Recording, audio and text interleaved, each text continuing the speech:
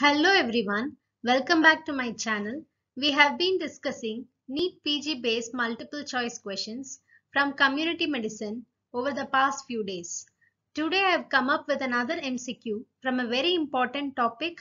So without wasting much time, let's quickly get started with the discussion. So the question is, an A&M receives two open vaccine vials. One is MR vaccine vial and the other one is pentavalent vaccine vial. Which of the two can be used for the next immunization round? And the options are discard pentavalent and use MR, discard MR and use pentavalent, discard both, use both. Now, since in the question A&M receives two open vaccine vials, of which one is MR and the other one is pentavalent, and the examiner is asking you which of the two can be used for the next immunization round. It means that the question is all about open vial policy. So to answer this question, you must know about open vial policy. So let's start discussing what is open vial policy. Now, open vial policy allows reuse of partially used multi-dose vials of applicable vaccines under universal immunization program in subsequent sessions, whether fixed session or outreach, up to 4 weeks, that is 28 days, subject to meeting certain conditions. So, open vial policy allows the reuse of partially used multi-dose vials in further sessions up to 4 weeks. So, this was first introduced in our country in the year 2013. And the guidelines were further revised in the year 2015, in September 2015. So currently we have the revised guidelines of open vial policy 2015. And the main goal of open vial policy is to reduce the vaccine wastage.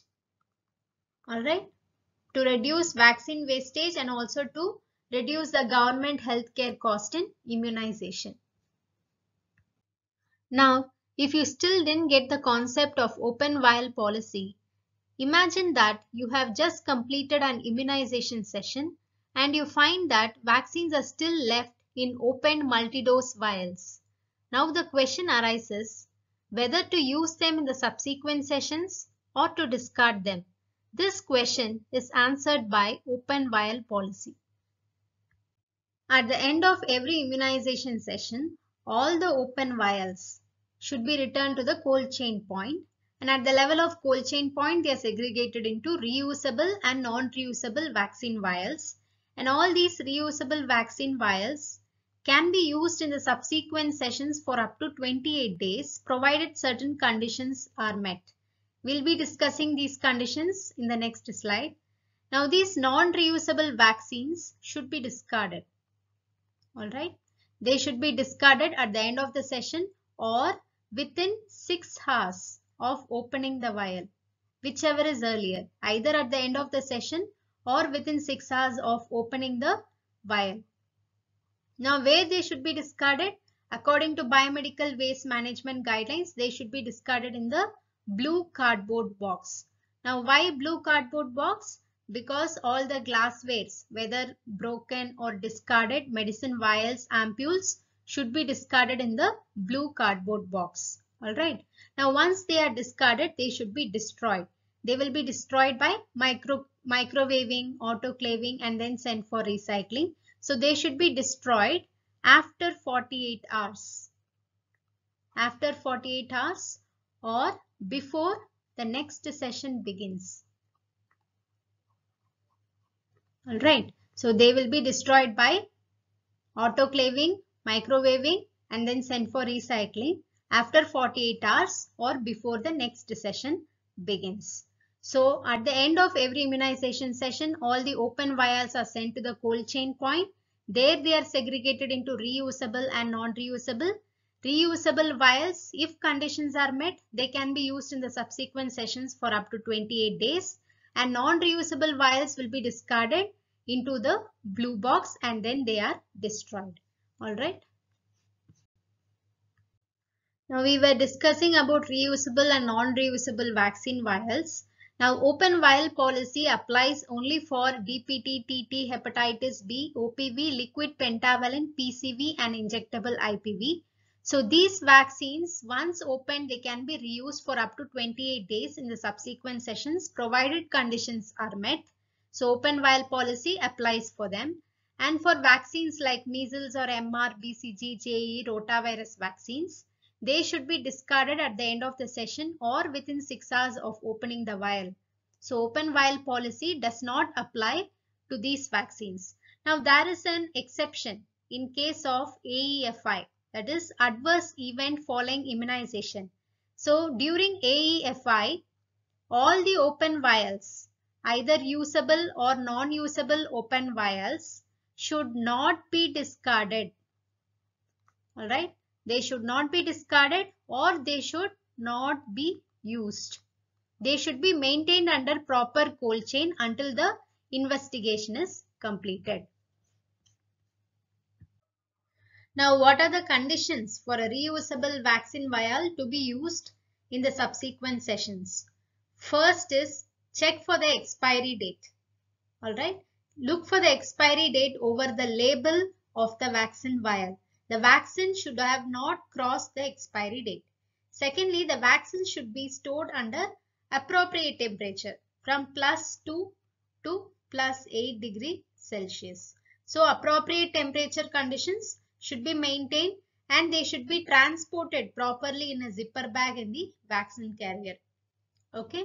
Next is vaccine vial septum should not be submerged in water. Alright. So properly maintained and conditioned ice packs should be used in the vaccine carrier and ensure that water is not accumulating in the vaccine carrier. If water is accumulating, the open vials may get submerged in the water and there are increased chances of contamination. And aseptic techniques should be used to withdraw the doses. Last point is VVM has not reached the discard point. That is, vaccine vial monitor should not have reached the discard point. So we'll see how to look for the discard point in a vaccine vial monitor. Now let's discuss about VVM, that is vaccine vial monitor. Now this is a indicator label which is attached on the vaccine vial. Alright. Now it records the cumulative heat exposure. So it helps us to discard those vaccine vials which have been heat damaged or exposed to high temperatures. If the color of the inner square is same as that of the outer circle, or if it is still darker than that of the outer circle, then it should be discarded. Alright. Now if the color of the inner square is lighter when compared to the outer circle, then it can be used. Now this vaccine vial monitor also serves as a visual trigger for the open vial policy. Alright. How does it serve as a visual trigger? Based on the position of the vaccine vial monitor. Now if the vaccine vial monitor is attached on the label of the vial. Alright. If it is attached on the label of the vial, then this can be used for 28 days in the subsequent sessions.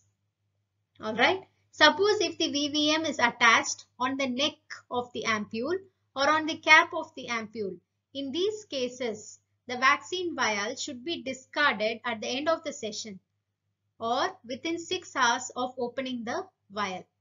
Now why is this difference? Because VVM will be attached on the label of the vial in case of liquid vaccines, which can be reused in the subsequent sessions for up to 28 days if conditions apply. And VVM will be attached in the neck of the ampule or on the cap of the ampule in case of freeze-dried vaccines, which should be discarded at the end of the session or within 6 hours of opening the vial. So we have been discussing in our previous slides regarding the segregation of reusable and non-reusable vaccines. So all the reusable vaccines which we have discussed earlier are liquid vaccines which can be used for the next 28 days if conditions apply. Alright. So they will be having the VVM attached on the label of the vaccine vial. And all the non-reusable vaccines which we have discussed earlier, will have their vaccine vial monitor attached on the neck or on the cap of the ampule, and they should be discarded at the end of the session or within 6 hours of opening the vial. Alright. Now this is a checklist one must keep in mind in order to ensure vaccine safety as well as to reduce vaccine wastage. First is looking for the expiry date on the label of the vaccine vial. So the vaccine should not have crossed the expiry date. Second is looking for the vaccine vial monitor so that the heat damaged vaccines will not be administered. Third is vaccine vial septum should not be submerged in water.